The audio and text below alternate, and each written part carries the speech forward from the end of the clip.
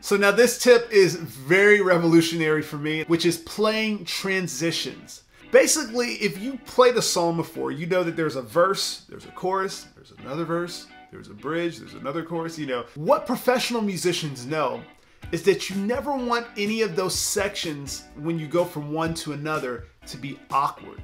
And sometimes that can happen, and sometimes it can sound robotic if you're playing live, if you're just sticking to the track and there's no feel there. So a lot of times what bass players do is they do like a slide. Like a lot of times if they're going to a big chorus or something, you're like a boom, and they go into it.